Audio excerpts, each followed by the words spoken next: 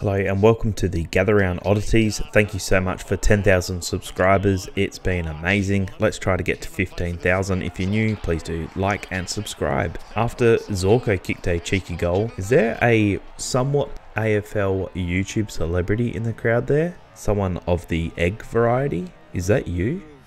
We could probably talk about this one forever. The ball was touched. I think it's very hard for the umpire to make the call on the spot whether this was touched or not. He clearly didn't see it. There's multiple umpires and I doubt I would have been able to see it. You can see with the camera zoomed in, yes, you definitely can. But on the day, in that spot, could the umpire see it? Probably not. It probably wasn't obvious enough. Now, that leads to my next question. Do you think we should bring in that coaches/captains challenge? It may slow down the game a fair bit like it has in the NBL and the NRL, but what do you think? Should this be introduced? Leave a comment below.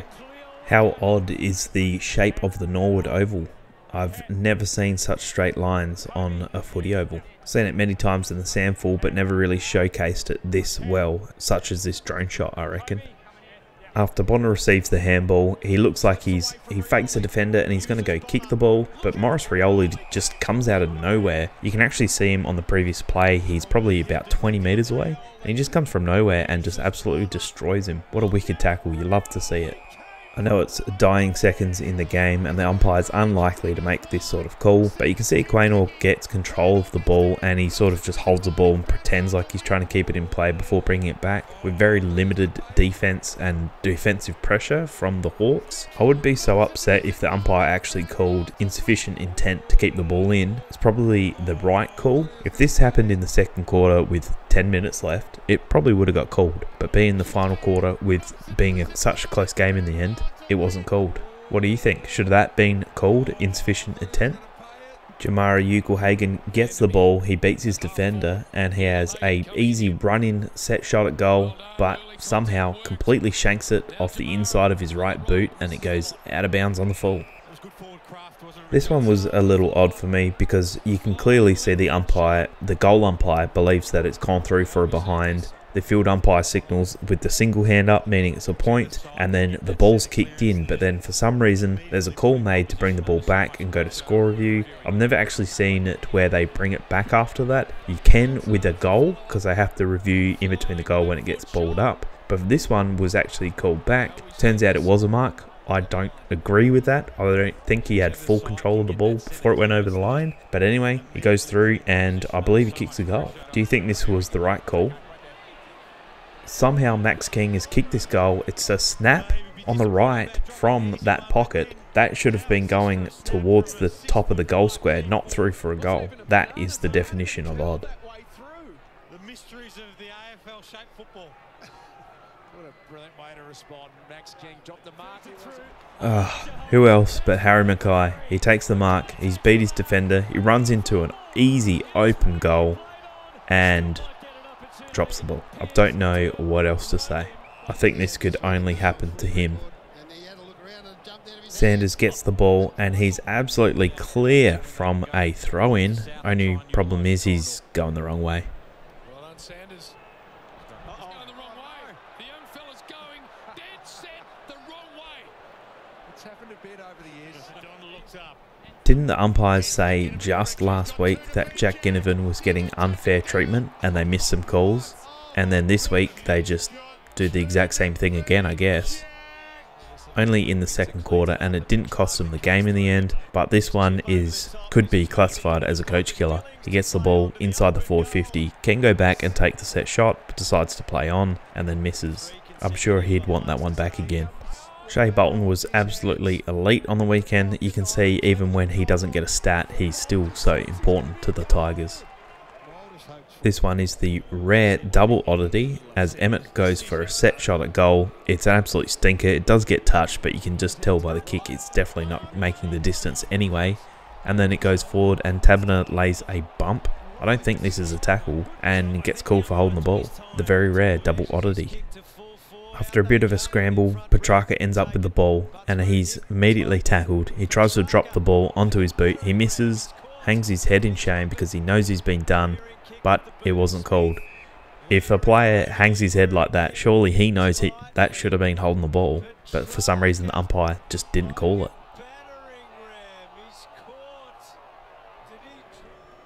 Talk about coach killers. Zerk Thatcher kicks it into the forward 50 with just 10 seconds left, with the game very close at this point. And there's 3 Bomber defenders there and neither of them try to touch the ball. Probably should have been Draper's ball. He's let it bounce, it gets up, and then in the end Finlayson kicks the goal. That one hurts.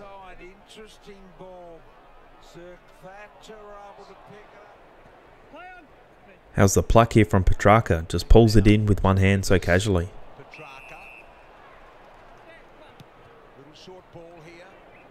Dixon also had a very nice one-handed pluck, but in the end, destroys it with a terrible shank kick at goal.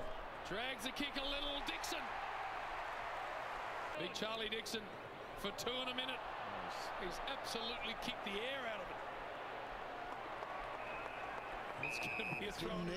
Does Dunkley hate Jerry? He just handballs it straight into his face. It's pretty funny.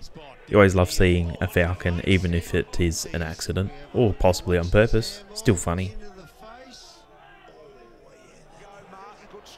Yet another coach killer. Have no idea what Hein was doing. He was clearly in 2 minds, I guess. He was either had the set shot at goal or passed to his teammate. Passes to the teammate, but it's way too long out of bounds in the fall. You're this far out and you're free. You have to go for the goal. Even a point is better than what happened.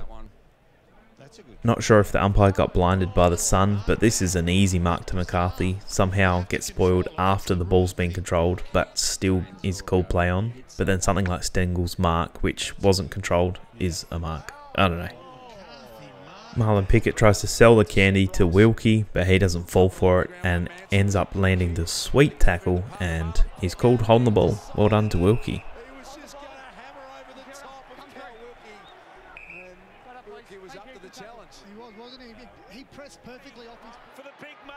Gotta love Jake Lever's passion for the game. This little stomp thing just reminds me of a toddler or something. But he pulled it in pretty quick to not give away the 50-metre penalty. We saw Ollie Wines do this last week, and then Jake Lever did it as well. I guess he didn't think the umpire blew the whistle quick enough, so he tried to play on. I think the umpire can have the right to say bring it back, because the umpire was a bit late on the whistle in my opinion. This one was in the injuries, but you can see McGovern lay a bump and then ends up cracking a tooth or losing a tooth, and you can see he just hands it to the runner like it's nothing. That's pretty tough. Membry spent it before he earned it. You can see in the forward line that there are so many options, but he just, I don't know, he was already making his mind up. Was he going to kick the goal? Was he going to pass it? But in the end, he had no option for either because he forgot to pick the ball up. Dersma must be pretty quiet because Joe Danaher had no idea who was right behind him and got the chase down tackle. Not really sure if it's a chase down, but anyway, he got the free kick. But pretty poor defense from his teammates as well to let him know that you're about to be tackled, handball it or kick it. Man, wouldn't you love Rosie to be on your team? Even I would. I'm a Crows fan, and he just slices through the defense. No one comes at him because he fakes the handball, check side, kick, and goes through for a goal. He's an absolute gun. Solid mark by Harris Andrews here. Always love a good defensive play. Fantasia ends up with a really nice steal, and he runs towards the goal, kicks it in. All he needs is the bounce, but it's got backspin, and it doesn't even make the distance. If he kicked it slightly different from more the back of the ball, this would have rolled through for a goal. Here's another double oddity, possibly. Jake Stringer, I don't think he controls the ball the whole time. It looks like he does juggle it over the boundary. Boundary umpires, again, don't make the call. But then he fakes the player, which is a play on, but he's out of bounds. So you're out of bounds. Throw it in. Just a quick little falcon for Archie Perkins here. Third game of Gather Round. Third game. How's the fake from Battle? He gets him once, twice, 3 times. Come on, guys. Gotta love the triple fake, though.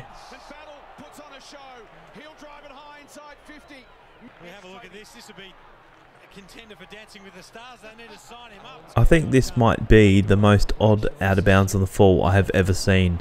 Hewitt kicks the ball down the line, but it actually ends up coming off the Fremantle's foot as he kicks it into his foot and then out. And obviously that means it's out of bounds on the full by Freo, so it's a Carlton free kick. Very odd.